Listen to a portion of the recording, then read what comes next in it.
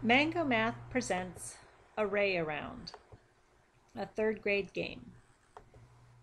Array Around is a third grade game that follows the math strand of algebraic thinking. And it's an algebraic thinking game that has students using multiplication and division within 100 to solve problems and situations involving equal groups and arrays by using drawings and equations. Array Around has some math terms to increase understanding, and those terms are array, a set of objects or numbers arranged in order, often in rows and columns, forming a rectangular shape. Factor, or whole number that multiplies with another number to make a product. Commutative property, in addition and multiplication, numbers can be added or multiplied together in any order. And product, result when two numbers are multiplied. The supplies that are provided in your pouch along with the information sheet and directions is a dry erase marker, eraser, and 2 Array Around boards. To start the game, one student will be the creator of the array, and they will hide their board and draw a rectangular shape anywhere on that board. They will then tell the other players what the area of that shape is. The other players will then start guessing at where that shape is on the board. So they will start plotting dots on this grid wherever they would like to.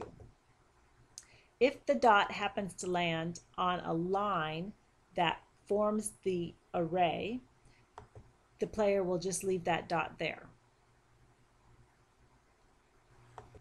If the player plots a dot and that dot happens to be outside the array, the player will place an X over that dot.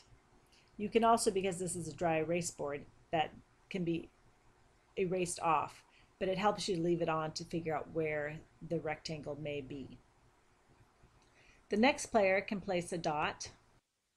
The next player can pick a dot or pick a point anywhere and place a dot there. And since this dot falls within the rectangle, they will draw a square around that rectangle to show that it's inside the rectangle.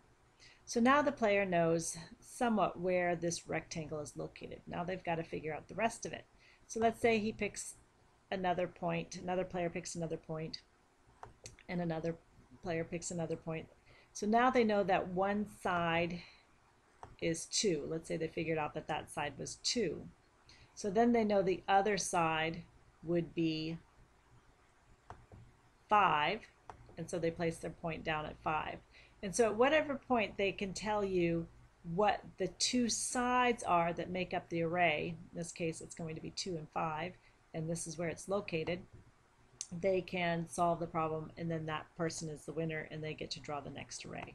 If they want to, they can continue guessing until they have all 4 corners, and they can make an accurate judgment of what the array is on that board. So it's a matter of just figuring out where it's located, what are the sides, and finding your dots on those sides. Some guided questions to promote critical thinking. Describe what commutative property means. Why is it important? Does commutative property work for subtraction and division? And what areas created have only one way to make the rectangle? What areas could create 3 or more different types of rectangles? So that gets into all these ideas of prime numbers and products and factors. So it's a little bit deeper thinking, but it gets kids to thinking, okay, I can only make an array that is 7 by a 1 and a 7. So it gets them thinking about those things. Great activity. The kids love playing it. Enjoy.